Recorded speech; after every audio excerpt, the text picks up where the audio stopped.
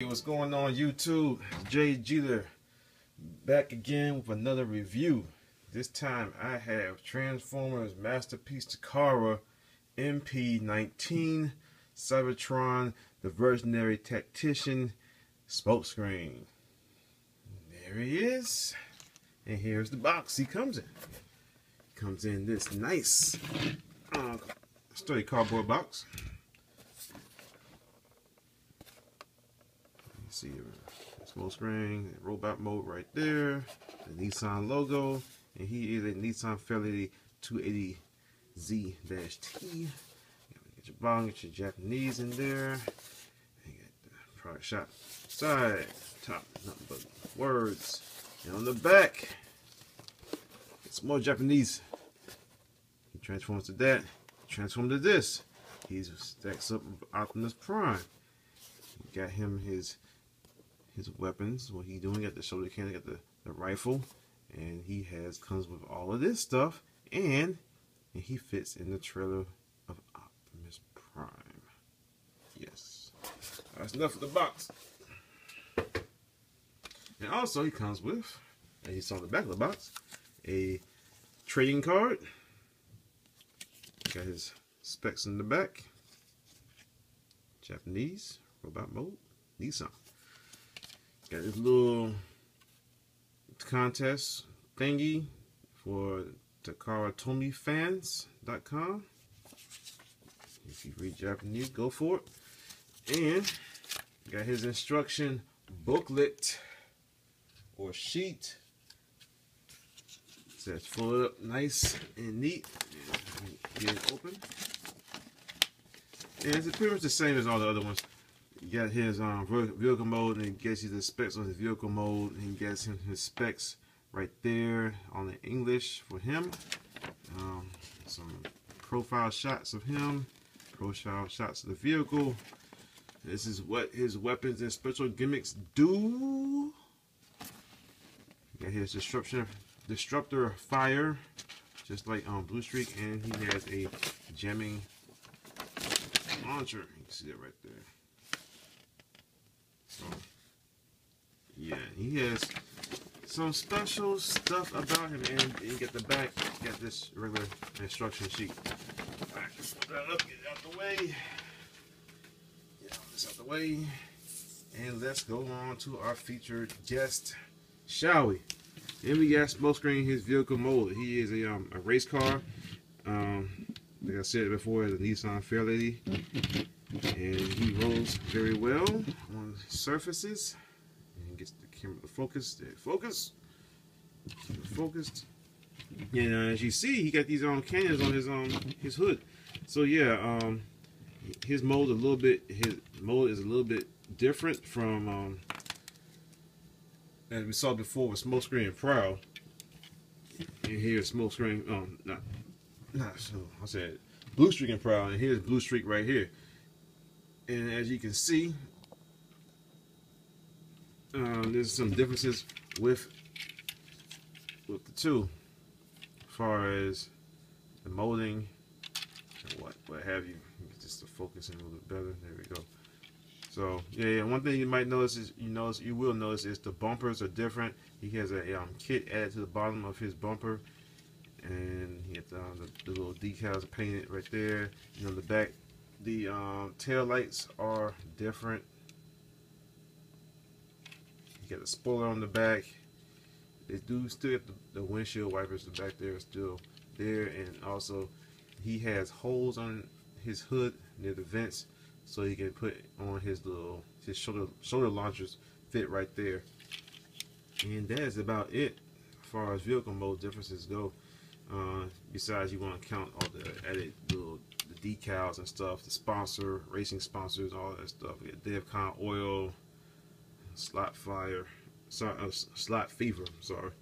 Smoke Tactics. And one thing about Smokescreen, you watch the show, you know that he specializes in smoke screens. Yeah, that's what Smokescreen does. And we had a Smokescreen on Transformers Prime who did not blow smoke because he really wasn't what I consider truly Smokescreen. They just threw a name out there for some reason. I don't know why. But yeah, I like this figure. I like this vehicle. It looks great. And he also does the little gimmick for his rifle. Same thing as with Blue Streak. You see my Blue Streak review I'll show you how that function went. I'm not going to do it here. But yeah. Cool.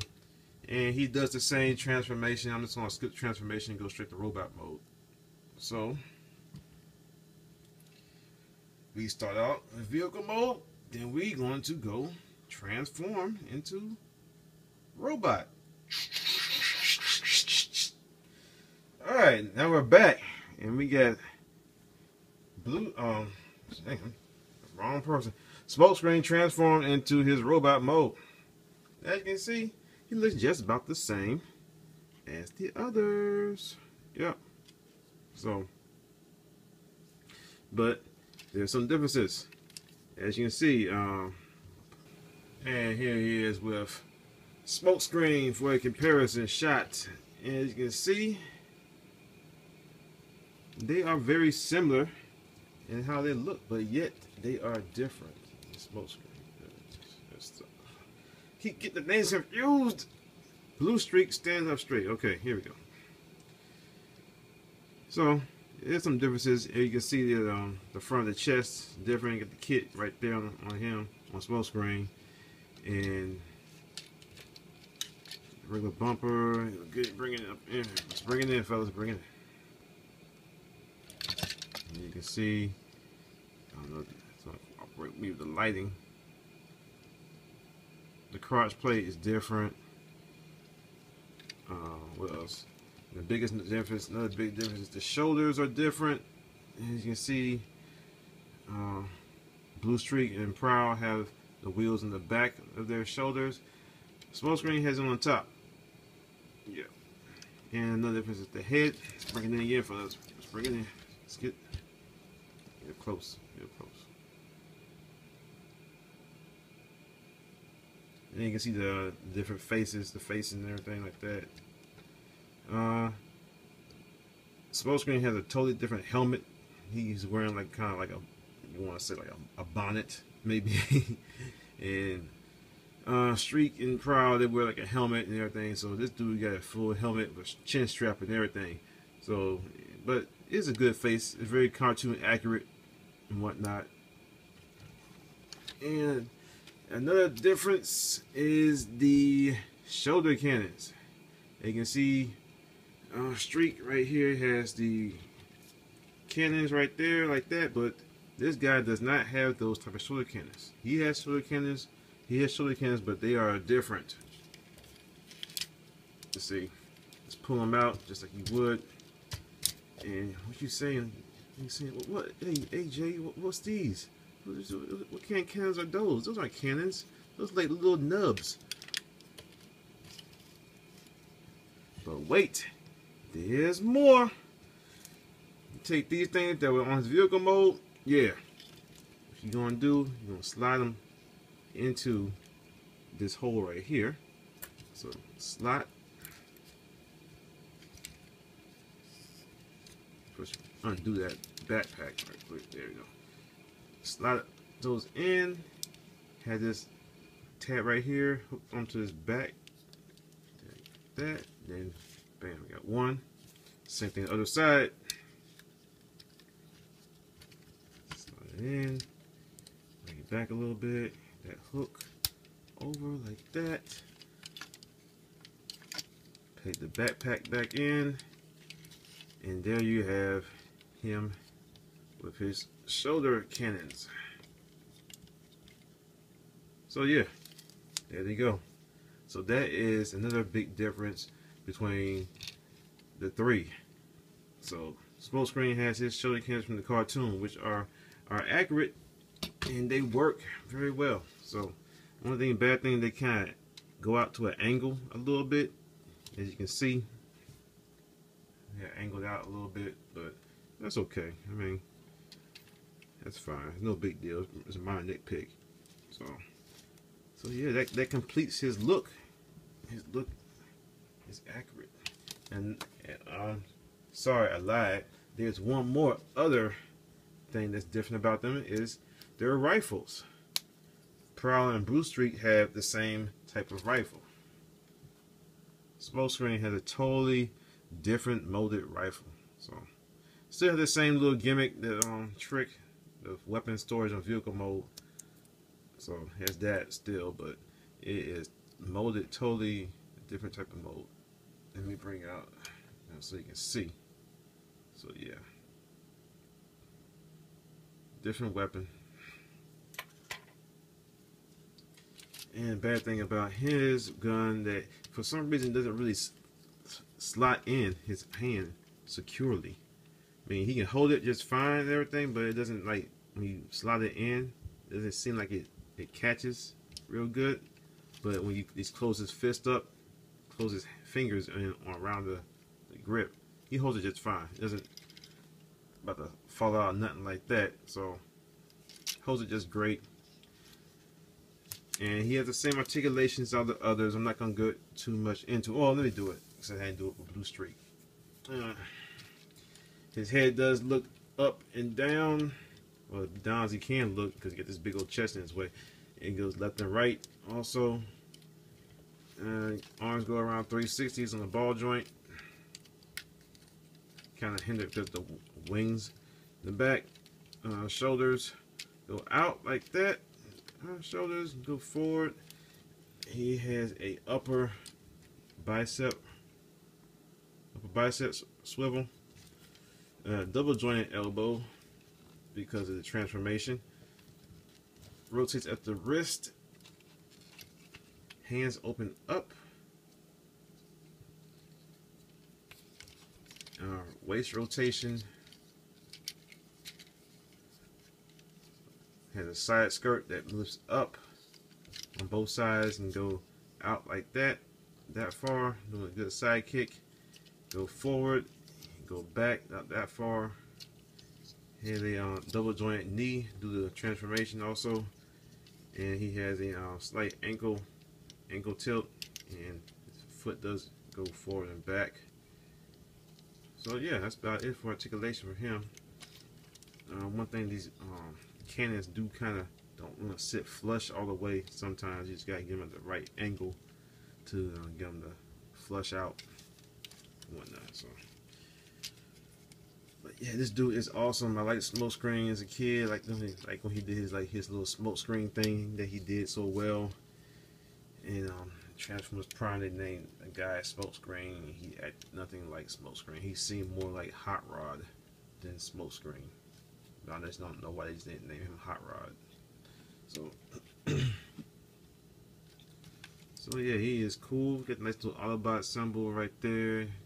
Nice little detail. You can get into that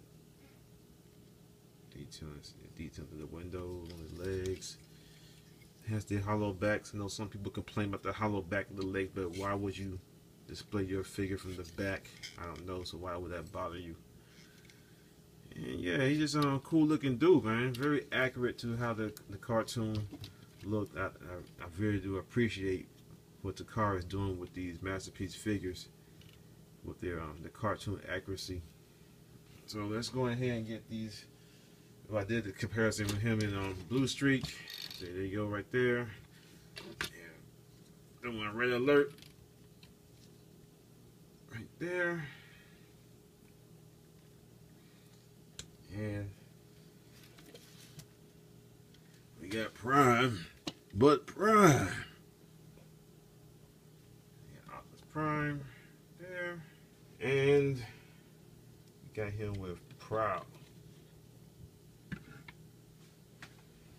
So yeah, they all look good together, man. He fits in real nice with the masterpiece. He's doing some remolds with some season 1 guys who can translate to some season 2 guys, like with Red Alert and Smokescreen right here. But I like what they're doing with him.